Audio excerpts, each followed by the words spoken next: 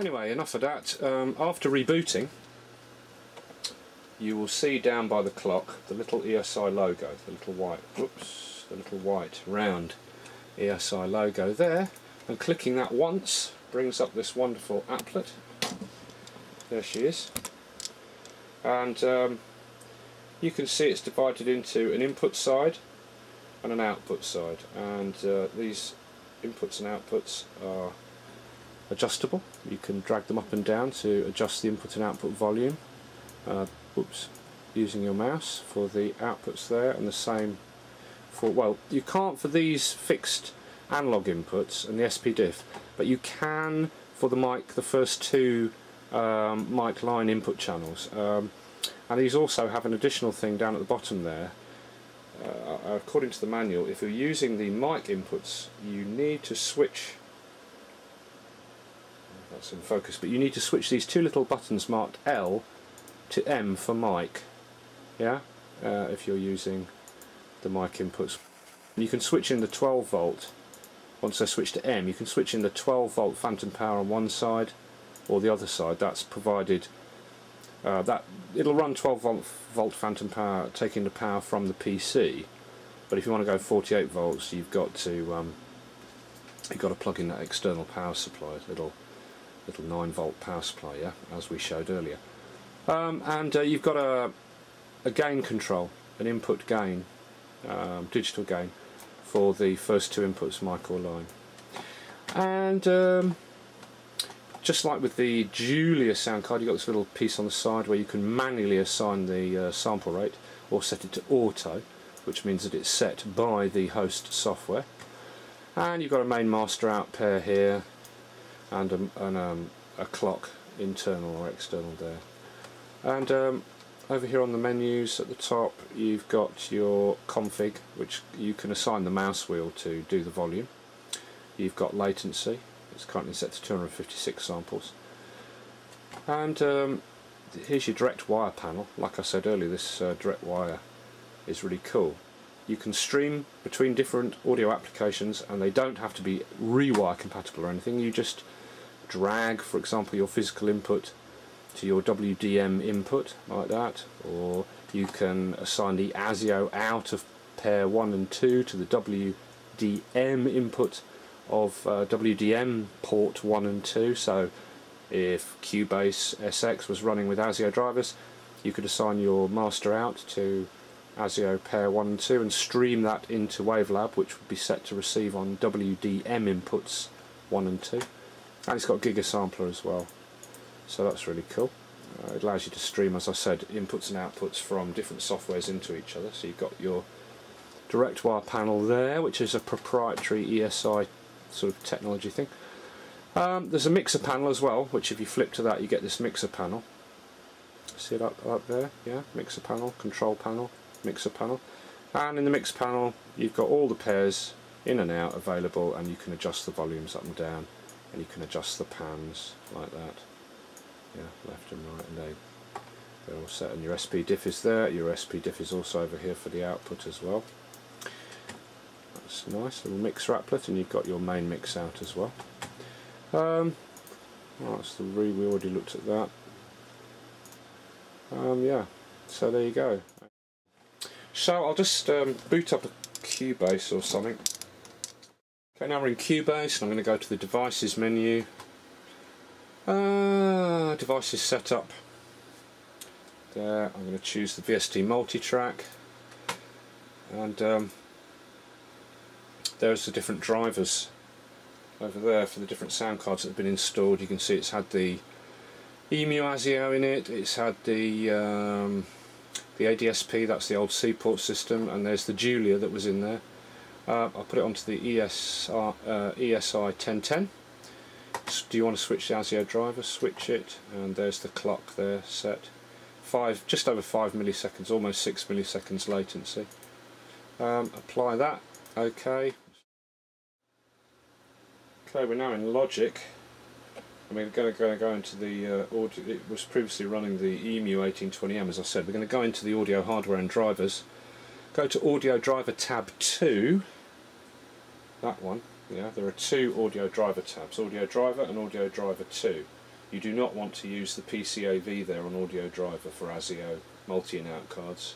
You want to go to Audio Driver tab 2, and then if you look down here, there's the old EMU ASIO installed in the ASIO driver box, which is ticked, and I'm going to change that to the ASIO 2 ESI 1010, and Logic's saying try relaunch, so I'll relaunch that. And there it's profiling the card, converting it with this ASIO Easy adapter, and now you can see there's the ASIO driver for the ESI 1010 installed, and the clock is correct and everything. I wonder if the control panel will open here. No. Well, it doesn't always on these softwares, and besides, this is an old copy of Logic. I mean, it's discontinued for PC now. This is an old version 5, latest, last version. But there is some. I'll just load up an old. Let's see. Yeah. There's a whole bunch of audio here. We did some recording in the studio last week. So I'm not going to wire any speakers up. I'll just hit play. I'm going to get some headphones, just a sec, because we've got those two headphone sockets on the front, of course. Here we are, the old trusty AKG K141s. So, as we have the wonderful addition of two headphone sockets, I'll just bung one in there and let's have a listen to what we've got.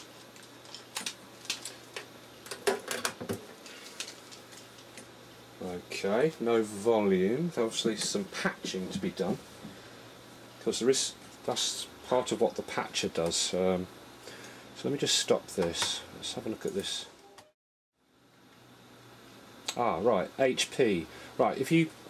Oh, I'm not even showing the screen, am I? Yeah, I've got Logic playing, and I've gone into the control applet of the SI. Now, you can see the meters flickering away there for output 1, 2, which Logic has defaulted to for its master out. But that would be wired to your monitoring system. But if you notice, there's an arrow running out of the top of 1, 2 across here to 7, 8, and there's a little button saying HP, meaning headphone. Oh yeah! Click that, and it's now routing the master output to the headphone outputs on the front, 7 and 8. Yeah, man. It's not got a lot of volume, I would say. Yeah. That's mix out, brings your SP diff in and out by the look of it there. If I just click that mix out, it brings the SP diff out to here. Oh yeah, let me just stop this, because there was one other thing I read in the manual. The SP diff has an option for how it can be switched. Now, where did I see that? Because the SP diff can be set to one of two different types of SP diff. Zooming on that panel, the ESI panel, you see the little SP diff out, and it's got two buttons above it. One currently highlighted in red. Now, you might not be able to read that, but it says PRO on it, and the other one says COM, N meaning consumer. And basically, you can switch using this button. You can switch the SP diff out. It can either be Pro, Professional, which is IEC 60958 Type 1, or Consumer SP diff, IEC 60958 Type 2. So you've got a little option there. The headphone, anyway, switching this HP source, HP button in, just there, adjusts the, sends the master 1, 2 out to the 7 and 8 headphone socket. And I can hear it in the headphones. However, I would say it's not very loud. So let's see if we can get in the mixer applet and switch it to mixer panel. I mean, that's as loud as it goes.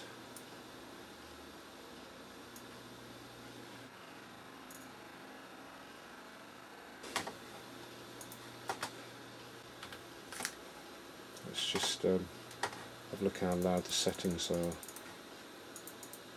on the master out here. Oh, they're down actually. I'll just stop that. There's no volume control on the front of the rack, but I mean, you get a decent headphone volume. It's not as loud as I'd like it, but then I do like incredibly loud monitoring, but certainly anyway, you get monitoring out there. So yeah, everything seems to be working alright. Certainly it's working in Logic. Okay, well, I've got Cubase running. I couldn't find a song, so I just made a little beat using battery. But it's crystal clear in this in these headphones, man. And if we go to the ESI panel again, go back to the control panel, you can see the output here being fed across to the headphone socket. Yeah, lovely. Volume's being adjusted. Yeah, man. Sounds beautiful, really nice, crystal clear,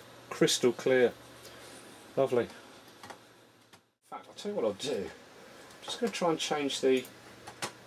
I'm going to change the latency. Let's lower the latency to something ludicrous like, I don't know, 48 samples. As he is running, please stop and close it and then try again. Right, hang on a minute, let me just save this. I've booted Cubase up again and gone into the control panel for the multi-track, and it's showing a latency now of 1.088 milliseconds input and output. Now, whether it'll run even one track of battery glitchlessly with this, we'll have to see. Let's see, let's hit play. Back up. While it's running. Yeah, man, excellent. What's the well, it's running at 1 millisecond latency. Alright, admittedly it's only one track of battery, but it's actually doing it without glitching, which is for some sound cards, even that can be impossible. So yeah, fantastic. Definitely worth checking out. One of the, if not the lowest priced you know, multi in-out rack ASIO WDM device on the market, and look at the results it got with the audio analysis, and plays at low latency. Great, fantastic. Recommended, 10 out of 10. Well done ESI, and thanks to Klaus at Riddy for his support in getting this review done. Okay, cheers.